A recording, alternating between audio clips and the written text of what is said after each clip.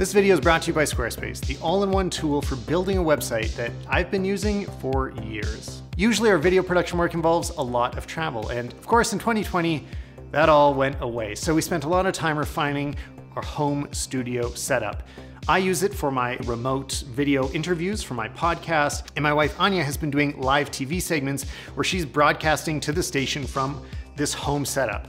So we're gonna show you how we do all this in a relatively small space and for a lower budget than a proper TV studio. I'm gonna break this all down into different categories, and you're not gonna need all the same gear that we use here. And in fact, in the links in the description, I'm gonna include some more affordable alternatives so that you don't have to spend too much money, but you could still get this exact same effect. Let's start off by talking about the cameras that we're using. So the main camera I'm talking to right now, this is the Canon C200, which I absolutely love, and it's become a really good value. The price has come down on it over the years. And then over here, we've got the EOS R running as our B camera. This allows us to do either close-ups or wide shots at the same time, and it cuts nicely with the C200.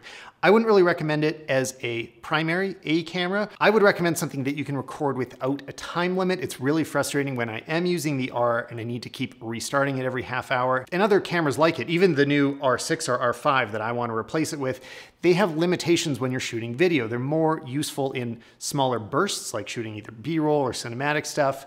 But when you're talking for a long time straight to camera, you want something that's not going to turn off, it's not going to cut you off. Hopefully it has some XLR inputs, easy ways to put audio in, good monitoring tools so you can check what's in focus. I prefer autofocus as well, so that you don't need somebody else fixing that for you. On the C200 right now, I'm using the Sigma 18 to 35 1.8 lens, which I use all the time on there just so I can have that little bit of zoom.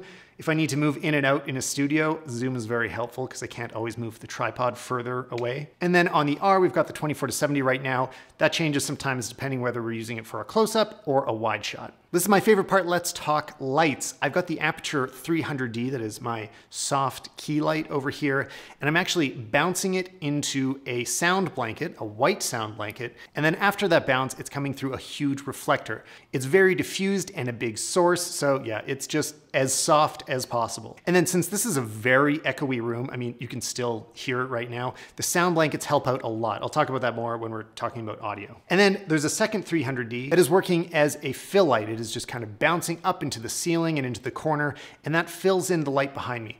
I don't always use this light. Sometimes if I want a darker atmosphere, I'll turn it off and the light behind me goes down. It just depends from going for light and bright or dark and moody.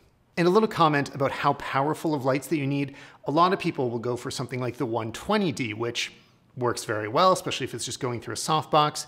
But that amount of output isn't really enough when you start bouncing it around or sending it through multiple layers of diffusion or making it really big. That's why I like the 300, and I'm very excited about the Aperture 600D. All that extra output gives you way more options of what you're gonna do with it. And then there's also a very subtle but cool light that I like what it's doing here. This is the Lupo Action Panel Full Color. And right now it's just creating a little rim light on the side of my face. Because I can, I'm actually gonna take it down. I've been having a lot of fun with this light lately. It is a full spectrum RGB panel, so I can change it to match whatever's going on in the background. That's typically what I do. I'll use it as an extra light that kind of complements whatever's happening behind me. And it can also run on V-mount battery power. That's why I can just carry it around right now. I'm using the DNO lighting V-mount 95 watt hour battery packs right now, and this whole kit together is just, I mean, it's really fun. It's super lightweight. It doesn't have the same output as the Apertures. I wouldn't be using this as a key light, but for a fill or to add something into the background, it's really great. Right now you're hearing me through the Deity S Mic 2. This microphone has such incredible value, and I've been using it for almost every video since the day I got it. There's tons of shotgun microphones to choose from, but this one performs at a level above its price range. Or if you're looking for something smaller, there's also the Deity S Mic 2S. Very similar, smaller. Sometimes I actually kind of prefer that one. But I do use another microphone pretty often, and that's because a lot of the time I am podcasting. For that, I like my Heil PR40. And this mic, this is really meant to be spoken into relatively close, so this is what it'll sound like typically when I'm speaking on the podcast. And the mic that you choose just really depends on what you're doing. If you're, let's say, streaming, I'd recommend something that you speak to closely and sounds amazing and cuts out a lot of the echo. Shotgun mic is a bit of a compromise. It's as close as I can get it, but it does pick up a lot more of the reverb in this cement room. Consistently, one of the most underrated parts of audio, and one that we struggle with here, is the room that you're speaking in. Since our space is dedicated for studio use, there's not a lot of furniture in here, which means there's not a lot of sound absorption. It's very echoey. So that's why behind the cameras and beside me, I've got sound blankets and foam panels trying to absorb as much of the echo as possible. And no matter what, it's terrible. I think the only way I could really fix it is carpets and sound panels on the ceiling. I don't know. But the number one solution is sound blankets. And I try to find something that has black on one side and white on the other, so you can either use it as a bounce or a negative fill. Again, links to everything will be in the description. So those are the ways that we capture audio and video signals, but now, what do we do with it? I record the podcast into the Sound Devices Mix Pre 3, and it has the best preamps of anything I've ever used.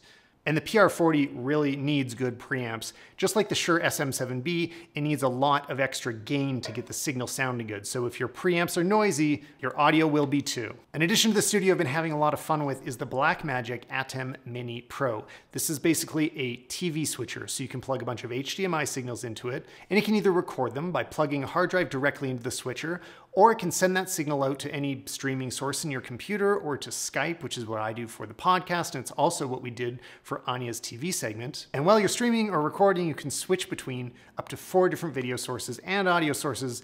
There are so many crazy things you can do with this. We've just started scratching the surface of it, but it really opens up a lot of doors. This might be overkill for you. If you just want, say, one 4K signal to go into your computer, link in description for how to do that. Actually, a lot of cameras have started releasing software so that you can stream directly over USB. It's crazy that it took this long to happen, but it's very helpful. So thanks, Sony, Canon, and anyone else that plans on doing this. Very critical to all of this is a monitor that is just dedicated to seeing what you're recording. So this whole time that I'm talking to you, I'm looking off to the side and I can see myself and make sure I'm not doing anything stupid, which definitely hasn't stopped me from doing it before. My monitor is the BenQ PD3220U. It's not so important which one you're using, but what's really critical is that it's as big as can fit in the space that you're using. You need to see a lot of what's going on to catch the mistakes you'll inevitably make. The classic example that's happened to me a few times is parts of a jacket will leave fuzz on my beard. And when I don't notice, it's quite embarrassing. We also use a teleprompter, and it is made by iCan, and it's powered by an iPad Pro 11-inch. But what's really cool is when we're doing remote interviews or when Anya is on TV, we can see the person on the other side right in front of us. So instead of having a computer that we're looking down at, we can basically make eye contact with the lens and we're seeing the person at the same time. It's one of those details that isn't completely necessary, but makes us feel like we're taking things to the next level. And then when I need to move to the next slide, I can just control it with my iPhone and press play. It's time for a huge thank you to Squarespace for sponsoring this video. And I know that you guys are a savvy audience. You already know that Squarespace is a powerful all-in-one tool built to host your next web project. From online stores to a portfolio, it's insanely simple to create a home for yourself on the internet. It's easy to create full screen video backgrounds so people can see your work as soon as they land on the site. Or you can use the video block tool that lets you easily embed videos from YouTube, Vimeo, or wherever without bogging down the page with all that messy embed code. Just set your own thumbnail, and now YouTube code doesn't load until the user clicks on the video.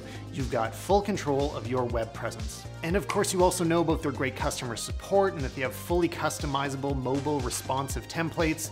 But I bet that you've got friends and colleagues that don't know how much Squarespace could help them out executing their next idea. So give them a hand by going to squarespace.com to start a free trial. You'll have a fully functional website up and running in minutes. And when they're ready to launch, go to squarespace.com/Tyler Stalman to save 10% on their first purchase of a website or domain using offer code Tyler Stalman. So thanks again, Squarespace, for sponsoring this video, but also for hosting my website for the last decade. So those are the other most important things in the studio. Of course, there's lots of other little details that keep it running, like stands and clamps and tape, and there's just studio junk all over the place. Good cables, very important. And if you want to learn even more about this stuff, I'd go subscribe to the podcast. It has its own YouTube channel, and I talk to other creators, filmmakers, photographers about how they do what they do, the gear and our inspiration and all of that stuff. Just go to stalmanpodcast.com.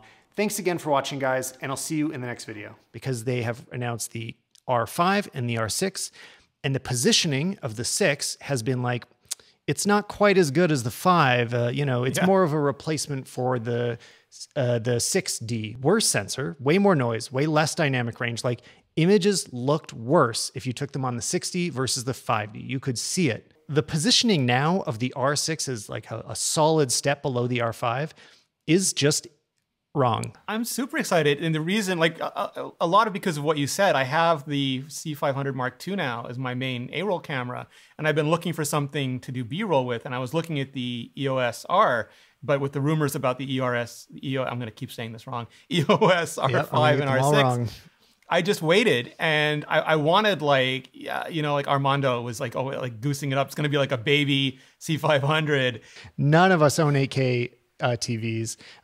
You know, I just got my first really, really beautiful 4K TV, and I've started to realize that at like proper viewing distance, there isn't an important difference between the 1080 and 4K that I watch on it.